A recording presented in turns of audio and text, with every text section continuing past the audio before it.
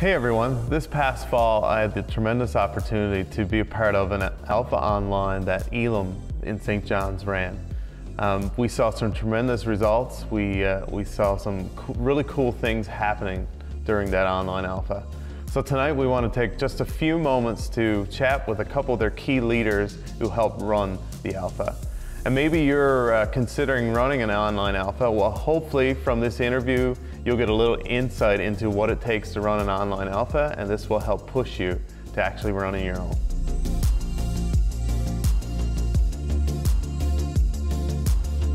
So tell us a little about yourself and how you got involved in Alpha.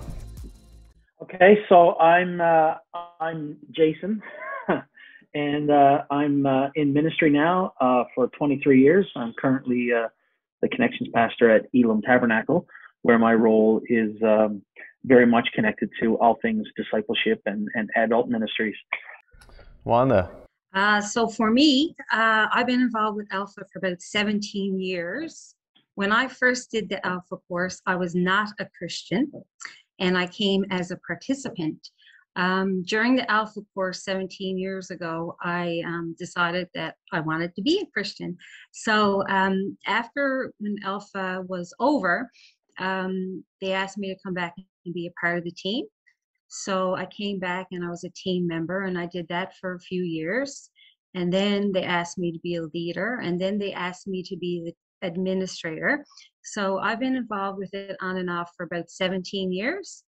And we used to run it probably twice a year at our old church.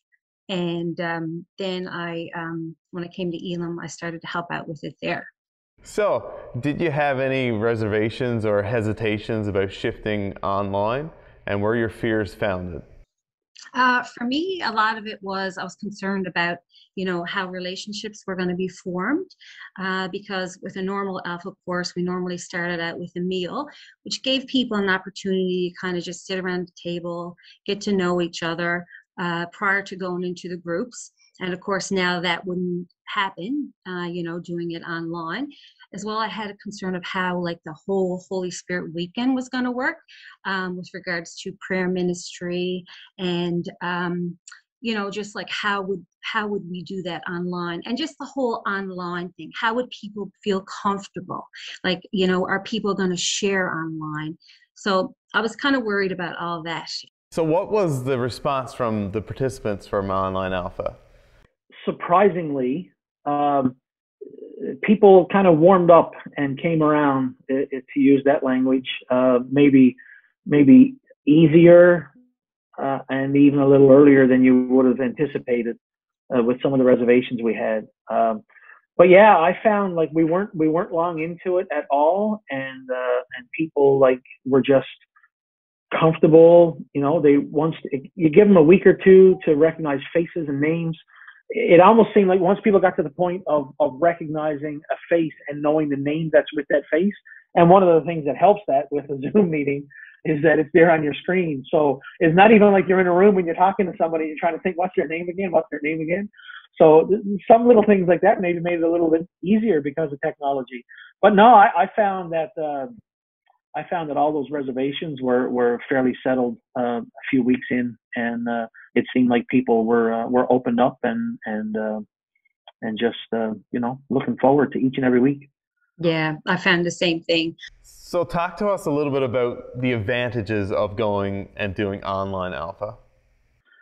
Yeah, so I think some of them are very just kind of obvious and practical. Here in St. John's, you take when you do Alpha through a winter season. One very practical thing that can impact an evening at Alpha is the weather, and not that it has to be full on stormy, but anything can almost keep people from saying, yeah, I really don't know if I'm going to really put the drive into getting out on an evening like this.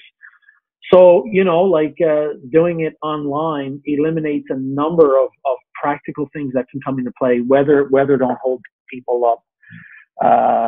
It's just in some ways people find it a little easier that it's a little more compacted with time, and it's just a matter of you're in your home, you jump on the computer, and take an Alpha, and it didn't take up as much of an evening, and that can be a pro and a con. and that you don't want it to feel like it's too quick.